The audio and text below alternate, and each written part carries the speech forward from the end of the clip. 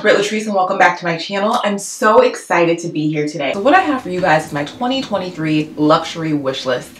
Y'all, it's been forever since I filmed this, but I always like to create them because I think it's really important to just kind of like put into the universe what you are wanting, and ultimately it just kind of keeps me grounded and gives me kind of a sense of direction, because as you guys know, so many exciting like releases happen throughout the year, and it just helps me kind of get a little bit less distracted or makes necessary swaps to just understand like what I truly want and what I could live without. So just one thing I wanted to know, these aren't necessarily items that I feel like I need to have this year, but they do give me something to strive for, which is really cool, and I like that. So let's get started. Everything right now is in my agenda. And okay, it's not really as organized as I want it to be y'all this time, but I'm gonna try to organize it by brands. So the first brand is Cartier. I've been eyeing the Panthère watch. It is so beautiful, so gorgeous. I actually saw one at a decent, again, this watch is expensive, but like a decent price point, actually on Valentine's Day. And I had just made another pretty large purchase, so I just did not feel comfortable getting it. But I'm like, oh my God, like this is out here, and if I keep looking, I'm gonna get one of these for the price that I'm willing to pay, which is not retail price, okay? So yeah, I'm excited. So for Hermes, I'm eyeing the Kelly 25 or 28. I'm gravitating towards the 25 a little more because I like smaller bags. The mini Kelly, of course, you guys know I went for that in Paris. So I think it absolutely makes sense that it would still remain on this list. And the Birkin 25. I think I could get with the Birkin 30 as well because it's actually a little bit more, I think, manageable for the type of bag it is.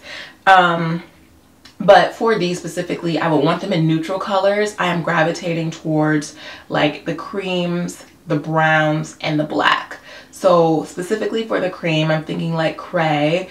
But for the browns, I think Hermes has like a really rich like color palette of browns. I've seen a lot of brulee vintage, and I'm like, oh my God, like those are gorgeous. So of course, natural is really nice. Gold is, of course, like iconic. I think there's plenty of beautiful colors that you could get within the Hermes ecosystem. So I'm not too married to any specifically, but I do know they all would need to have like either gold or rose gold hardware because that's just what I specifically really like and gravitate towards. So yeah, I think, of course, you know, with that brand specifically, if you do want to purchase from store, you got to be a little bit open-minded. However, I know if I like stick to my wits, I'll definitely get what I want. So I'm very excited about that. So the next brand is Celine. I wrote down the Celine Rumi or Romy. I do not know what it's technically called. Since I actually wrote this list, they actually have two sizes now. I love the smaller one, but the bigger one is really nice too. I just like that classic hobo style look. But what's weird is that when I tried it on in Paris, I didn't think that the drop from the shoulder was long enough. So I'm curious if I will have changed my mind, or if the bigger one has like a larger drop, so if you wear something oversized like I currently have on now, or a coat with like a drop shoulder that has like pretty large sleeves, I'm just kind of curious if I think it will be functional. That's kind of like what I did not love last time. The Celine Triumph belt, probably in the small or medium size, but I put a question mark by that one because I'm not too married to designer belts per se. I never really have been, but I do think that one is nice. It's very minimal, it's very clean, and it's very much like one of those, if you know that like, you know, emblem, you know. So it's not too flashy, and I've been like really not wanting to overdo it on designer logos, even though I love me a logo.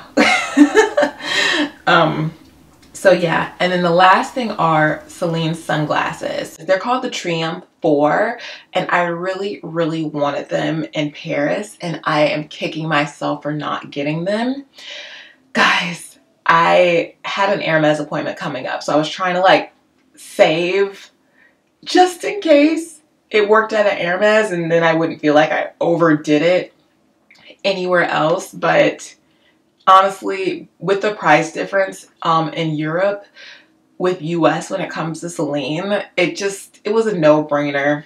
I just ultimately went for the oval glasses because I've never had anything like those, whereas like the square ones, I'm like, yeah, I have like a couple things like that. Those aren't like hard to find, but honestly, I don't have a pair of black sunglasses, and I've been kicking myself since leaving Paris and not picking those up. So more to come on that.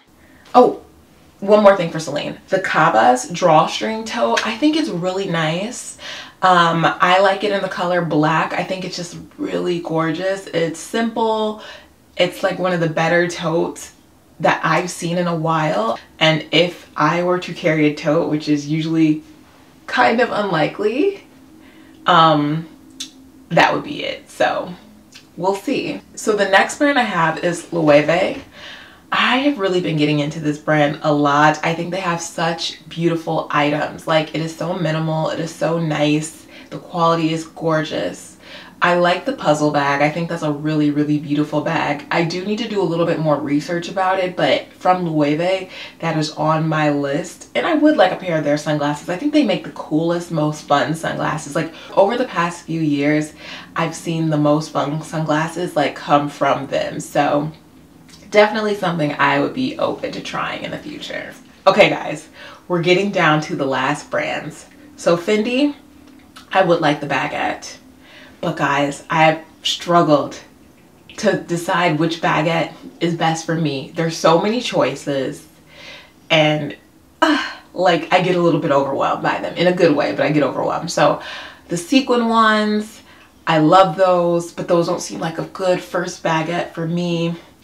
Also, I really like the leather ones, but sometimes the colors aren't quite what I'm looking for at that season. The Tiffany's one was gorgeous, but if I'm really staying true to myself, I'm really not a sterling silver type of gal, so I did have to kind of reel it in there. And even though Tiffany blue is a gorgeous color, I think I've mentioned this before, it doesn't seem for me a color that is constant in my wardrobe. I would definitely like have to plan around it a little bit harder than I would like to.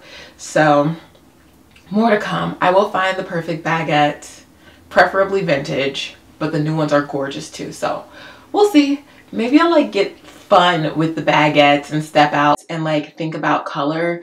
But I do think my collection would need to like have its classics kind of like locked and loaded before I stepped into that side of things. So we'll see, we'll see. I'm excited. I could see myself with a little sequin one, loving life, you know? And the last brand that I have is Chanel.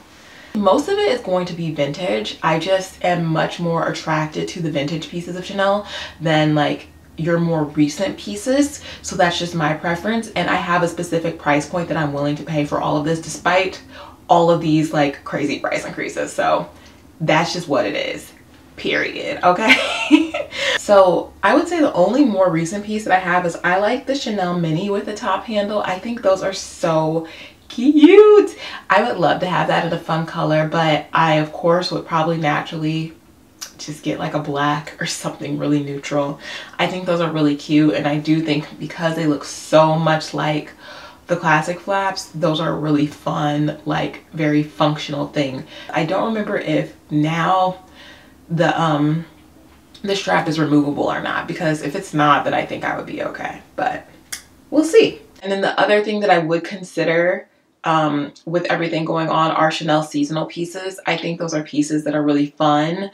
They're one of a kind. They tend to be unique, and they don't tend to cost as much as the classics. So, well, if they're really special and like kind of hand embroidered and have a lot of specific details, they are, but it kind of varies. Like, you know, that pearl one with the pearls all over that everybody liked, that was a seasonal piece, and so was the heart bag that everybody really liked. So if they had something that I felt was in a like a price range that I felt okay with, then I would consider going for a seasonal piece still. So the rest are vintage, because I mean, like, you know me. The first thing is a Chanel black classic flap in a medium size with caviar 24 karat gold hardware with a black interior. It would need to have its accessories, and it would again need to be a price that I was willing to pay. But yeah, I love those. I came really close to getting one, but I ended up deciding against it because sometimes with the classic flaps, the turn lock, so once you lift up the flap, that can tarnish, and it was a little bit tarnished, and I did try to wipe it off with a cloth, but it just didn't work, and I was like, you know what, I'll find one that's not tarnished. It is what it is. A Chanel Diana. I do like the Dianas in a small size. They're just super cute to me. They're super classic.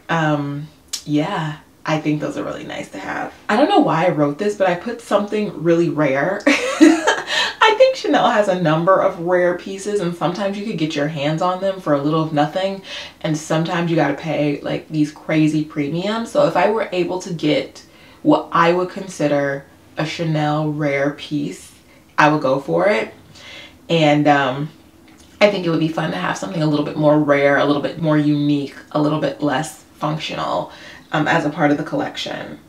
I also put vintage Chanel sunglasses. I've bought so many pairs of these, y'all, and none of them have worked out so far. So I'm gonna keep going, and maybe I'll find some. If I don't, that's okay too. And then I also have Chanel costume jewelry. I like it. As you guys know, I won't be getting anything else that has the crystals or pearls on it, but I do think there are still really cool vintage pieces that are just so like bold and gold and gorgeous. That could be a great piece within my personal collection. So all right, so that's everything for Chanel. And then I also have a couple honorable mentions that definitely need to be made. So a tennis bracelet, because I'm kind of gravitating towards fine jewelry, I think that would be such a beautiful piece to have in my collection. I am not married to a specific brand for this. So if I just saw something where I felt like the quality fit my standard, then I would just go for it. I don't really care. It doesn't have to have like a big, flashy, well-known brand associated with it. I have really been liking this Prada bag. I always forget the name of it, so I will pop a picture up of that too. But I think it's really nice. I've been in the shoulder bags lately. I do need to like simmer down because, you know, when you're into one thing, you like all the things of it, or I do. So would definitely consider that because it's gorgeous in my opinion. But I do want to see like how big it would actually be. It's something I probably need to play with. All right, I put down a Prada puffer. I really like it. But actually, guys, I would be open to like a really nice Celine coat as well. So I'm kind of open, but I just want like you know, I want to get like a ready to wear luxury coat. I think this is going to be the year that I slowly start to get into ready to wear. And of course, Bottega. Since I purchased my mini Jody, I really like it, and I would like a bigger Jody because it's just such a comfortable, easy bag. So not a priority, but something that I think would be worth getting eventually. Guys, we made it to the end. That is everything I have for you guys today. Wow. Let me know if there's anything that was on here that you guys are eyeing as well, or if you own any of those things. I always love to hear what you guys have to say. I always learn so much from this community. So yeah, and as always, if you enjoyed this video, please make sure to like, comment, subscribe, and hit that bell for notifications each time I upload. I'll talk to you later. Bye.